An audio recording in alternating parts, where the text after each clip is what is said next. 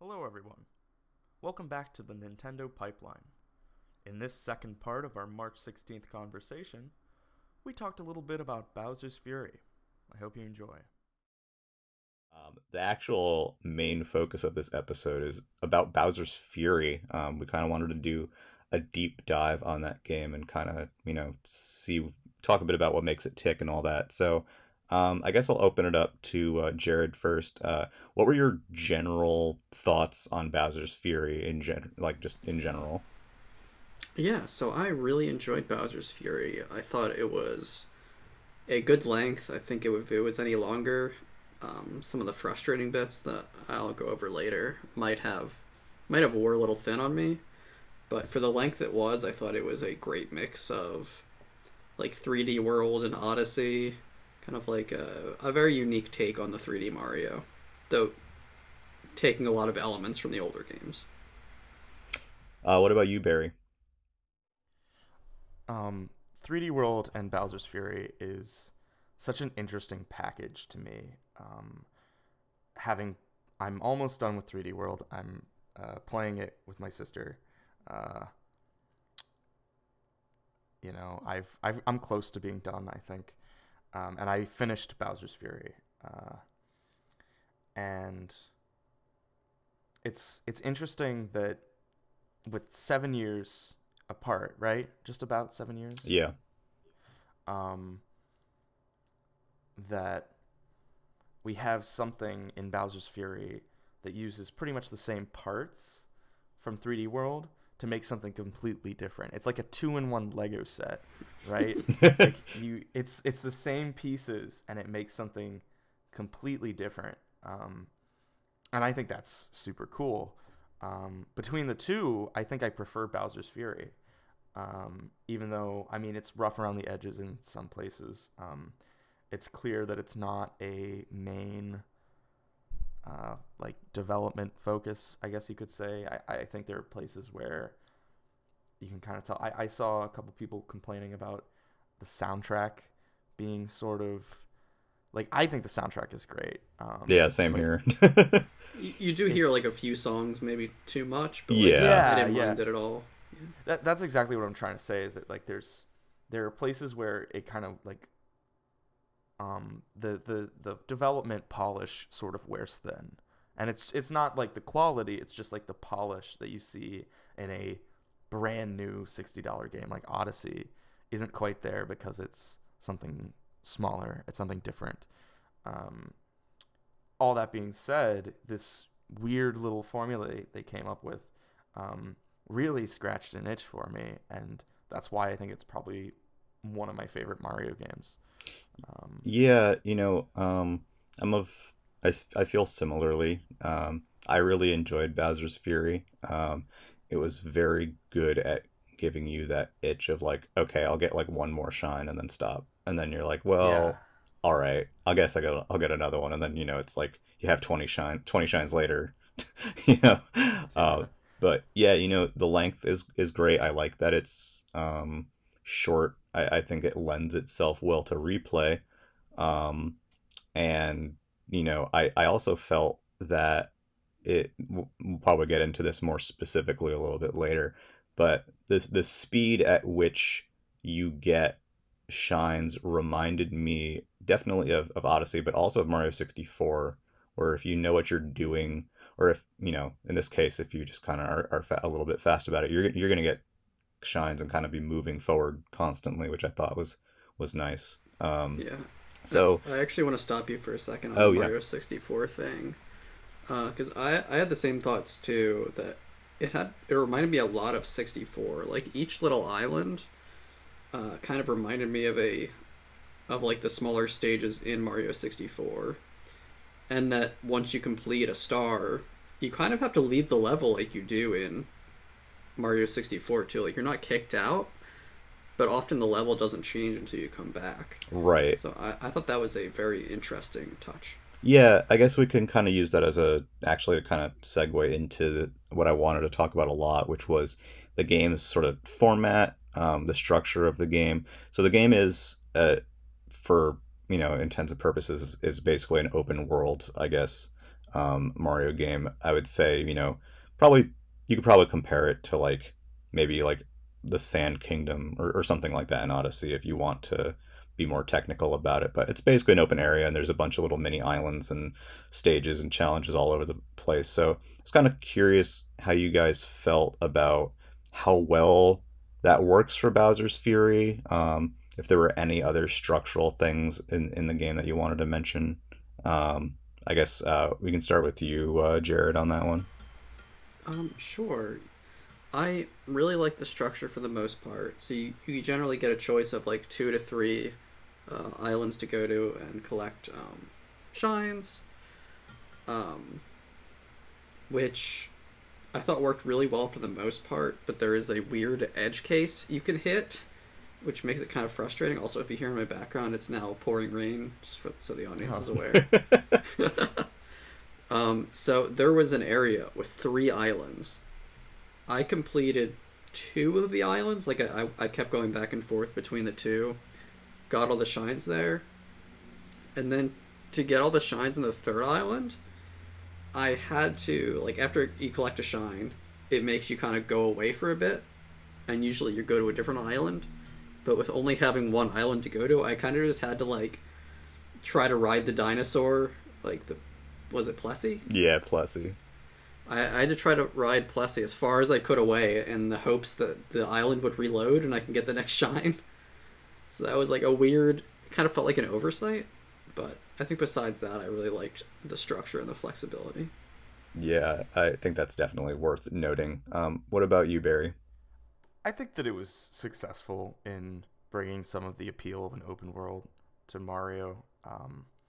Because to me, the appeal of open world games in general, besides things like immersion and a sense of cohesion, is you're going somewhere to do something and you can get distracted. Or you're going somewhere to do something and you can find something else. And I had a couple of experiences like that. I did pretty casually breeze through Bowser's Fury, and I think it's probably a better experience than like what Jared described of systematically completing it. I'd almost say it's like better suited to like kids than gamers, you know, because like a kid will just have fun going around, and like the world gives the illusion of always changing, and it kind of has mysteries, you know, really subtle. Like, I mean, I know I'm a 20-year-old man, and when I played the game, and I think it's the Colosseum kept adding layers, I thought I had like gotten lost and found a different, taller Colosseum. I was like, whoa! And then I realized it was the same one. I was like, whoa! Yeah, that was a very clever stage. Yeah. The platforming in it is incredible, of course. It's just cool. Things like that, I think, have a lot of appeal to younger gamers. Just that a world will feel dynamic, and I think it does that better than Odyssey. And I think that's something that suits the Mario emotional beats really well. That you go around and things in the environment change a little bit. Things are always changing with the Fury mechanic and the uncovering of new areas. I think that's neat. A lot of time when I play Nintendo games, I'm kind of have in the back of my mind, with certain games, like what a kid would feel. And Bowser's Fury is like, I think it would be awesome for like a young kid to play. That's my recommendation. I guess for parents listening. Yeah, I think that's an interesting point. I feel similarly in terms of the structure. Obviously, it is possible to, run out of stuff to do except on one island. And in that case, you kind of have to hop on Plessy and roundabout or whatever. I didn't, at least my playstyle, I kind of hopped around anyway. So I was just kind of like doing whatever. I was kind of scatterbrained when it came to that. I also do think that the challenges, like, you can encounter the rabbits, you can encounter the Plessy gates, and in the post game you encounter the Plessy medals. I think that kind of helps make that a little bit better, because typically when you complete another shine, then like that's an immediate way that it'll reset, an island that you had just been to.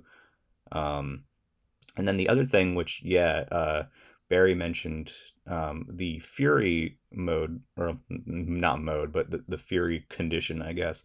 Um, Obviously, that's a big thing for this game. You know, it's conceptually I like it. Um, Execution wise, uh, it was kind of eh. I like the intensity, but one, it lasts not very long.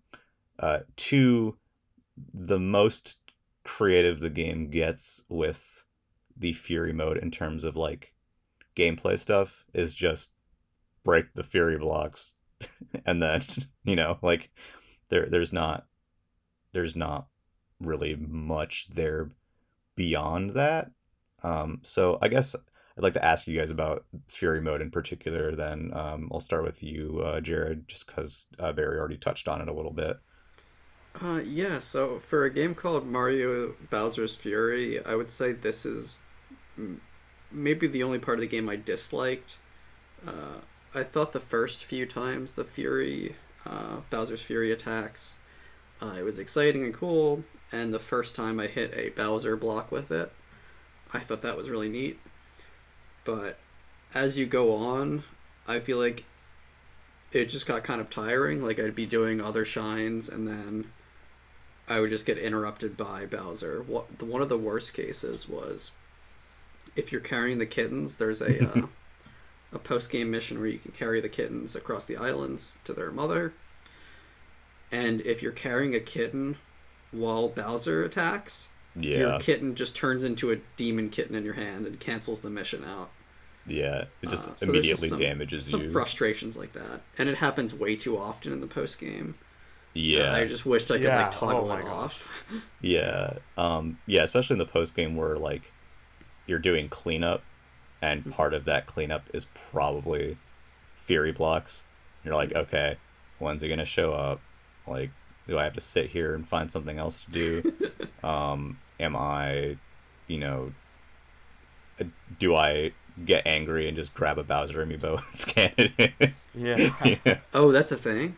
Yeah. If you scan a Bowser amiibo, it immediately becomes Fury time. Yeah. Oh, wow. Yeah. Is there like the opposite of that? Not Go really. away, Bowser. Yeah, there's scan like a Peach amiibo and it just goes away. Yeah, not that I know of. The other ones are mostly great. all just like, you get power up. Actually, I never tried that. I have amiibos, but I never even considered it. Yeah, I mean, I kind of just wanted to play through the game without, any of that. Which I guess leads us into the next thing, which is this game has a power-up inventory, and it's not like a normal Mario power-up inventory where it's like, oh, world map, and then you get a power-up at the beginning of the stage, or like a reserve power-up, but like a straight-up, like, you have like, a whole thing. Each power-up in Bowser's Fury, you can have up to 5 of them, and you can summon them at will, and when you collect a power-up, it doesn't get rid of your previous power-up, but it stores it in the inventory. And I thought this was very interesting because I'm someone who typically prefers 2D Mario, and one of the big reasons I like 2D Mario more is the variety of power-ups that you get that, you can have a lot of different situations. Like you can run through a stage and it's small Mario, or you can cheese a stage, or at least, get through it easier with Raccoon Mario, or, you can take on bosses with a fire flower if you have them, or, there's a lot of different, like, opportunities and different things, and the game changes a lot, and you can kind of make your own sort of fun with power-ups. But 3D Mario typically has, like, time-limited power-ups. Mostly. Like, 3D World is obviously a big exception here. But, like Mario 64 has the wind cap, and it goes away after, X amount of time, and you only can be metal for a little bit. And even Galaxy is like, hey, you have a fire flower, but it's on a timer, like, so it was fresh to me to have these power-ups, and not only have these power-ups, but also have it so that I was very surprised that you didn't just lose the power up when you got a new one. Like being able to switch between them for different situations was very interesting to me, even if it made, you can make plenty of sections in the game extremely easy with like particularly the cat power up and the Tanuki. So I guess I'll start with you, Barry. What did you think about the whole power up inventory system they had going on in Bowser's Fury? I'll actually tell you what a good friend of mine thought of the power up system. Um, he texted me and said, "This is just like Mega Man." And I Hmm. haven't played much Mega Man, but that was such an interesting comparison to me. Um, Yeah, actually, that is really interesting. yeah, that you, I mean, and you have a quantity, right, Right. with Mega Man, and the like power to it. Yeah, he has Um, like you have a limited amount of hmm ammo or however you want to And recall it. you can collect a quantity of these power ups. So I think it's kind of a neat thing. I definitely used it a lot. I think it's a great, um, again, great for like kids, because it's easy to gather power ups, and as a kid or as someone who's bad at games like me, you know, I mean, I always tried to have like five cat suits on hand. Like, okay, let's do this. Yeah, you know. yeah. Are we gonna start seeing actually true 100% of Bowser's Fury is getting all the shines and also maxing out your power up inventory? Oh my gosh. Yeah, but yeah, that's actually a good point about Mega Man. You can switch between your weapons for any situation, and that allows for, you can be that person who goes through and tries to do it Buster only. Um, or you can be that guy who's like, Metal Man in the refight, I'll throw a metal blade at you and you'll die in one hit. So, um, would do you think it's too easy? Do you think that's fine? Do you think I don't like, think it's too easy. yeah, Personally, I don't think it's too easy. I understand why some people might feel that way. Um, it couples well with the open world design, I feel, to collect power ups on your adventure and be able to use them elsewhere. Um, and it also opens new opportunities, I feel, and they didn't pursue it too much, but there's a great opportunity to have multiple power up puzzles or secrets or collectibles, um, things that kind of require both and switching between them. So in the future, if a system like this is implemented, um, you could get pretty ambitious with it from a design perspective. I yeah, I, I really liked the new power up system. I thought it was one of the smartest features in the game. Sometimes there was a problem in 3D World for me where I would get halfway through a level and there would be a green star that would require a cat suit, and I didn't have one on me, so I would have to kind of play the level again. So with this, just having that power up in a block or in your inventory, that really eliminated that problem. And I thought it was a really Yeah, smart solution. I don't want to like take up too much time with this because the focus should be the new stuff. But playing it again as an adult, 3D World does not respect your time, like at all. yeah, It's like you gotta play this one if you want everything with Peach, and the only way you need Peach for it is because there's a button with a crown on it. Yeah, You those yeah, were know, so silly. it's not integrated. Like you don't need the speed or you don't need the floating or the abilities. You just need to be this character, or the button won't. yeah, And like you said, with the sometimes you're just gonna need a cat suit. We don't have any here. Go get one. It's just like, I mean, it's a meaty game. I think 3D World like is kind of huge, honestly, yeah. and that contributes to it. But man, does it make me feel disrespected. I spend $60 on you and your little brother, and you treat me this way. How You could know, you? how could you betray me like this? You know, yeah, and on that note, I've seen a variety of thoughts on this. So, we'll start with you, Barry, on this one since it's kind of tying into this. But um, the shine objectives in the game. So there are, the ones that are like, oh, okay, beat the level, and that's fine. But then there's, in terms of the variety of types, right? So there's a lot of ones that are blue coins. There are a lot of ones that are fury blocks. There are a lot of ones that are, oh, smash the switch and a thing pops up. I kind of wanted to ask you guys about uh, how you felt about the variety of objectives, if they felt, like there were too few permutations, or if it worked out, if they were too, some of them were too fast, that kind of thing. So I guess, well, yeah, we'll start with you, Barry, on that one. So, personally, I think that the Bowser's Fury objectives were awesome. Okay, and I'm a big fan of Mario Odyssey, but um, the Bowser's Fury objectives are a huge step up for the most part, um, because they kind of fit into like a format, and formats in game structure are very satisfying. You know, you say that they're repetitive, and well, not you specifically, but people say that they're Right. repetitive. Um, but I feel like it's more like you go to different places to do similar things, and that feels good. Like every area or most areas have like P switch, or blue coin area, or or blue coin challenge, I guess.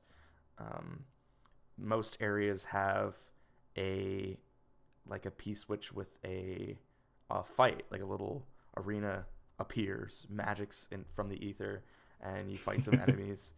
Um, and I don't know, I think that sort of thing is really satisfying because people talk about there being too many objectives in Odyssey, and I don't think that's really the whole problem from a psychological standpoint. Um, Odyssey kind of leaves you feeling directionless sometimes, and I'm a big fan of it. So it almost feels bad to be entertaining an argument. I have spent on and off been fighting for years now, but with Odyssey, you find yourself kind of going around doing random things. Odyssey's one of its core themes is being on this journey with a lot of unexpected things, and you kind of or rather the moons sort of play into that, because between Odyssey worlds there are a few things that I would say are shared, and you guys might disagree. It's been a while since I've played Mario Odyssey, and I'm sure there are exceptions, some pretty notable ones, but those always feel like exceptions. They feel that way. In general, with Odyssey, you're going to a world and you're going to do all the little tasks that are in that world, and for each world it's different. Some people might think that's good. I think it contributes to the general sentiment that Odyssey has, and I'm using air quotes here, too many objectives, too many collectibles, because it's not about the quantity, it's about how the relationship between the game and the player, the way that these worlds and these objectives present themselves. Right. And in Odyssey, it's very deliberately presenting itself as chaos. And ironically, in the open world, Bowser's Fury, it's portraying itself to the player as structure. These are areas, and they have similar tasks for you to do. So you're kind of saying like, okay, so like main island's always going to have, finish the level. It's going to have a blue coin, objective. It's going to have a key objective, yada, yada, yada, Fury, Luigi, whatever. And that's sort of, I don't know if comforting is the right word, but yeah. Bowser's Fury really needed that too. It's a smart choice because, if Bowser's Fury were structured the way Odyssey, also air quotes, is structured, it would be pretty much unplayable. Can you imagine if it was just a giant Odyssey map with things in random places? Very insidiously, Bowser's Fury is a traditionally structured game in a very novel, new world format. And they've threaded that needle very well, I feel. Yeah. And I think that the repetition makes Bowser's Fury the streamlined, accessible, but fun experience that it is. I'm curious, Jared, what you think of some of what Barry said, especially the parts in relating to how the game's objectives feel compared to Odyssey? Yeah, so I think they're kind of hard to compare, because Odyssey was trying to be something a lot bigger, and I think their intention with Odyssey was for you to not get all of the moons. Like, there's over 800 moons. I don't think the developers really intended for most players to get them. I think what I like about in this one, Bowser's Fury, is there's those 100 moons. It was an amount that I wanted to get everything. It didn't feel like an insurmountable challenge. None of the tasks were like extremely annoying that I was like frustrated to do them. Like or on like Odyssey, like there was those like do 100 jump ropes or Right. trace a circle, and some of those I just did not like. There were Trace a circle. There are trace a circle missions Yeah, in Odyssey. Jesus. there were none in this that I disliked as much as those, but I will say I didn't like the cat ones. Yes. The kitten ones those are miserable. those were bad. Absolutely. And I Yeah. thought the Luigi ones were boring, where you just like chase a shadow Luigi. Oh Yeah. It was just yeah, because dull. they're super easy. Yeah. They just felt like those felt like filler. But I liked all the other ones. I liked the blue coins. I liked the keys. I thought the key added like a interesting challenge where you progress through the level normally, grab a key, and then you have to walk back with the key using no power ups or no power ups and no diving. Yeah. No, That's that's really interesting. I think. Yeah, and I agree with you make a great point about Bowser's Fury being designed to be completed. Yeah. And Odyssey, I agree, is not. I love Odyssey, but I only got all the moons in New Donk City, and I used an exploit for like the jump rope. I think. That was hard. I did it. I completed the jump rope challenge. Congratulations! But it was that's it was not worth the time I spent on it. no Man, I got like I had like an attempt on the jump rope. It was like the first attempt I made on it like that day, and I got 97, and I was so Oh my pissed. God. I was so mad. I would turn off the game. Yeah, I was like, damn. But yeah, it's interesting. I felt that in terms of the objectives that were the weakest, definitely the Fury blocks, because that was Yeah. just you using yourself as a human freaking blast shield for his fire, and you kind of sat around and waited. Although I do find them interesting just in the sense of routing out the game. And that's more of a, if you're speedrunning it or if you're replaying it and you're trying to be more efficient, you can kind of route, when Bowser gets furious to kind of get some shines. The other ones that I thought were weak or weaker were the key ones, actually. Mostly because a lot of them were like, there's a key at the end of the level, and now you bring it back to the beginning, and there weren't many level situations or structures that made that particularly interesting.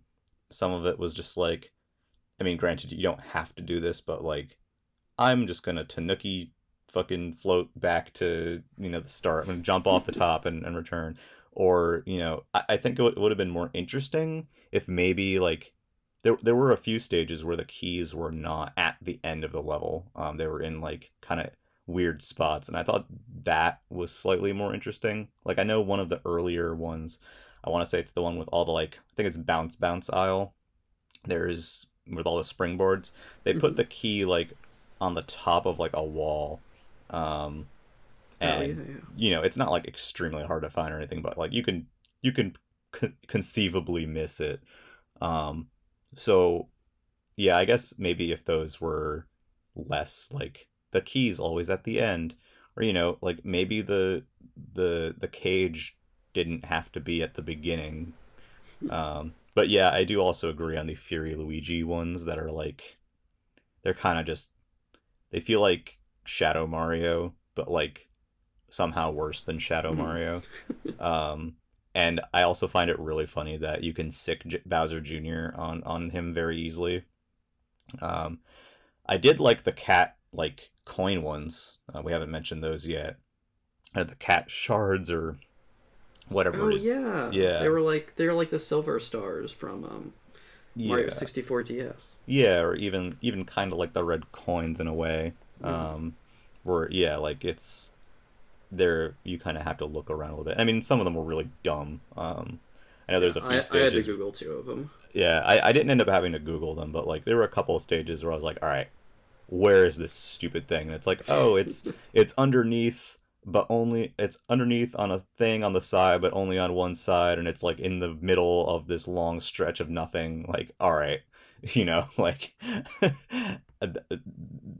and I don't I think it's good to have some explore. Well, I think it isn't bad to have some exploration in there, but I think some. I don't think they should necessarily be like a cakewalk, but some of the placements were kind of weird. Hmm. But for the most part, they're pretty solid. And I actually Yeah. really liked the Plessy Gate, the bonus areas, Yeah. and the Those are medals. fun. Yeah, like those Yeah. were ones that made sense to have multiple of. It feels Um, good to ride Plessy. I guess we haven't really talked about Yeah. that too Oh, much. yeah, it's so good. It's like one of the best parts of the game, and we haven't discussed it at yeah, all. she's fast. She got a Yeah. big speed Yeah. boost. Like she's on something. I don't know what, but Getting around the islands feels fun. It doesn't feel like a Wind Waker type slog. yeah. And she also, I don't know about you, but there are several times that I had just fun with Plessy, like deforesting an entire island of trees. Yes, yes, yes. And that does play into the final boss as well, which we probably should cover the Yes. boss encounters, where Spoilers, I suppose. I mean, for yeah, this Mario but game. It came out a month Spoiler: ago. you fight Bowser. if you're well, you Skip fight, forward to the end if yeah. you don't want to hear any spoilers. but with the final encounter is a unique encounter, and you need to use Plessy to approach Bowser. And the way that it works is, if you take damage from him like throwing out his weird blocks or whatever, or his flames, it not only slows you down, but the game will not allow you to hit Bowser basically. So you need to not only be fast and be following Bowser, but you also need to not take damage. And I mean, you have plenty of power-ups that you can tank damage with, but the battle will go on longer because the game is just like, nah, you suck. And Bowser's leaving, to this next part. So I thought that was interesting that it used Plessy's dive and her like speed jump that she has in this game.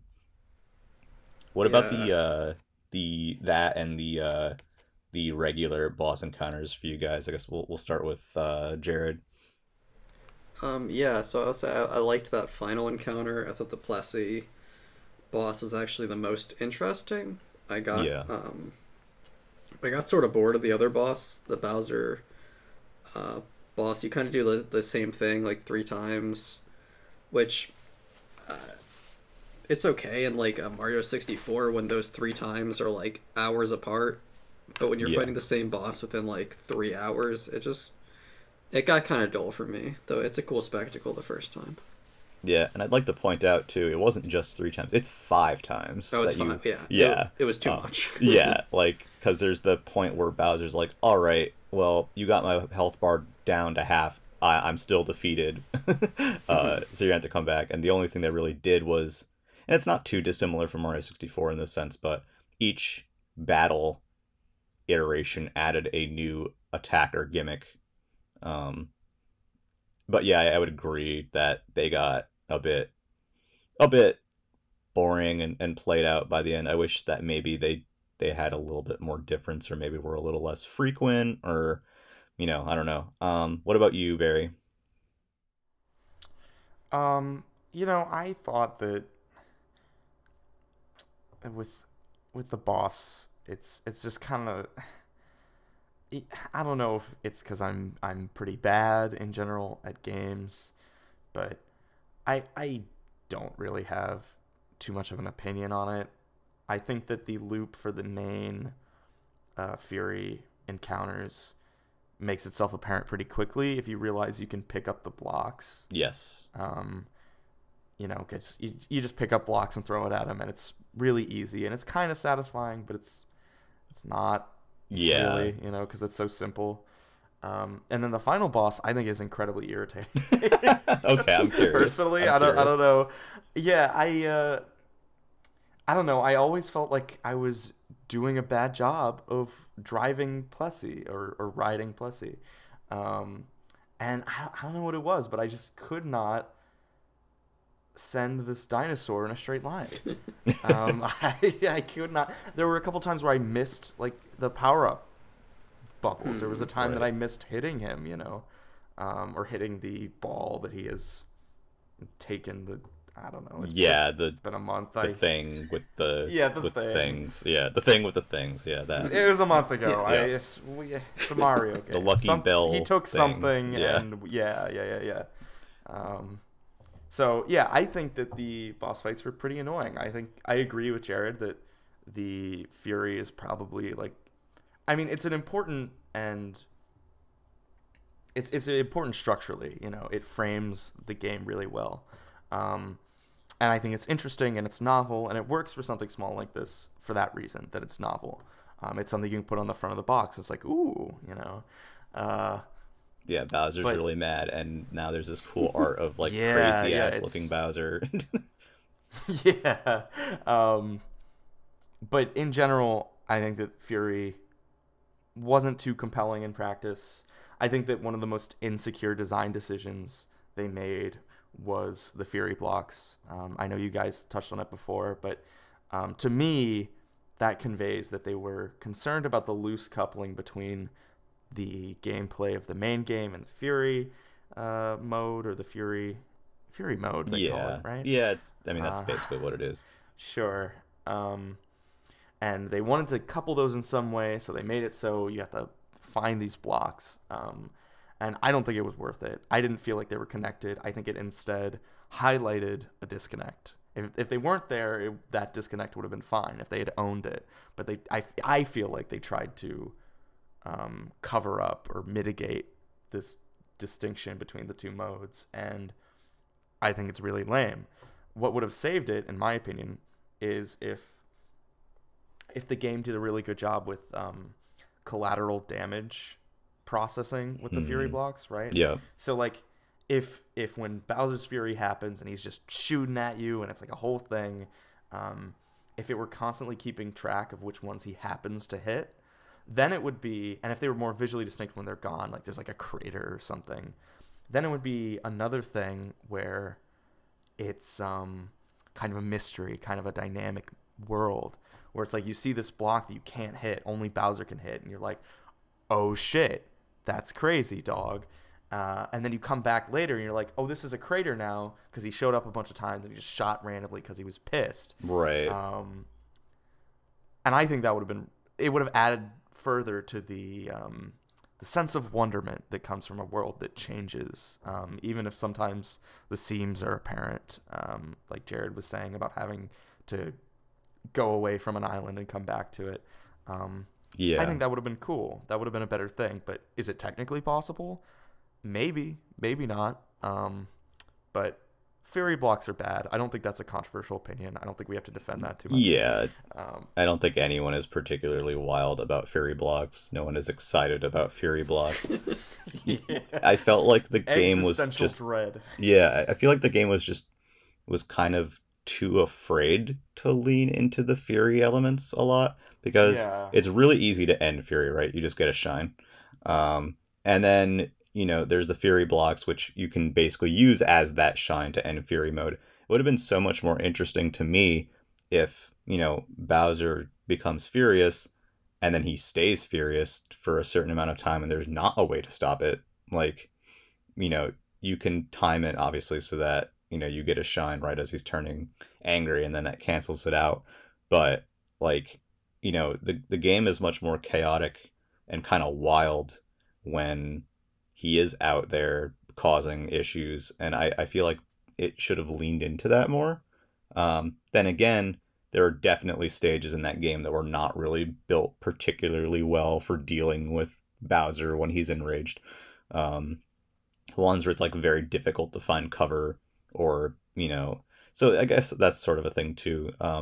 In regards to the bosses, yeah, they were repetitive. It was silly just kind of throwing the blocks at him. I didn't even notice you could throw the blocks at him for a while. I didn't know until the last battle. Yeah. What? Yeah, like I didn't. How did you guys get through it? I just waited for Holy him to shit. ground pound, basically. Yeah, ground pound, or you guys I are good at sideswiped games. his, I'm Yeah. not good at yeah. games, right? Like, I was just like, grab a block immediately because I was like, this is bullshit. There's no way this is the only way. Yeah. Yeah, even... Man, I breezed through that. Yeah, I mean, I didn't have much trouble with them, but, like, I had the idea of, when he spins on his side, you can probably smack him and knock him over, Yep. but I always just, screwed it up because I'm bad. But then, as an addendum to this, there is the 100% bosses, which are different, slightly. Yeah, I was gonna say, could barely are tell the they difference. different? So I'll explain the I don't differences doubt it, but- real quick. So with the 100% Bowser like Fury boss, the main gimmick for that one isn't anything new that he does outside of his health being a lot more, but that the cat, well, the Gigabells, they don't respawn. So when you get a Gigabell, like to start the battle, that Gigabell's gone forever, and then if you run into any of the other two, they're gone forever. The other fights, they actually like regenerate after a while. So that was pretty much like the ultimate, like actual, like, excuse me, quote unquote tough version of that battle. And then I think the more noticeable one was the 100% version of the Plessy part, because one, his attacks are much crazier, and two, the game is much less forgiving in terms of, if you take some damage, eventually getting to hit him, the game is just like, nah.